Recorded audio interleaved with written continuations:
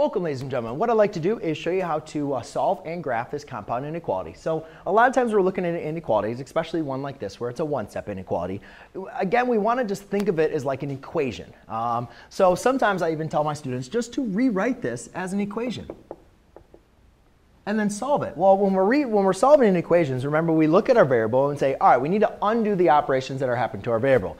So here you can see that 3 is being added to my x. So to undo addition by 3, I'll subtract 3 on both sides. So I can say x is equal to 7. Well, for an inequality, it's going to be the exact same thing. We use our inverse operations and our properties of equality on both sides. So now I have the inequality x is greater than 7. So now I create a number line. And when I'm creating a number line, I always like to start where my value is if I have the opportunity.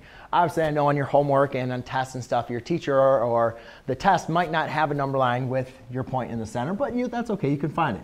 And what I do is I pick that point and I make an open circle. Then, to determine if it's going to be closed or open, I need to test that point. So what I'll say is I'll evaluate for 7 into my inequality. Is 7 greater than 7? And that is false. Therefore, my point is going to remain open. You can also know that anytime it's greater than or less than, then it's always going to be open. But when it's greater than or equal to or less than or equal to, it's going to be closed or a part of the solution.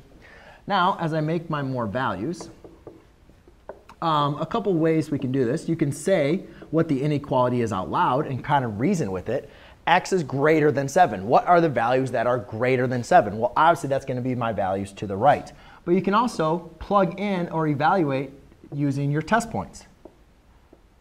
And if it's true, that's where you're going to shade. 10 is obviously greater than 7. And 3 is obviously not. That's true. And 3 is obviously not greater than 7. So therefore, it's false. Therefore, we'll shade our inequality that way. So there you go, ladies and gentlemen. That is how you solve and graph your one-step inequality. Thanks.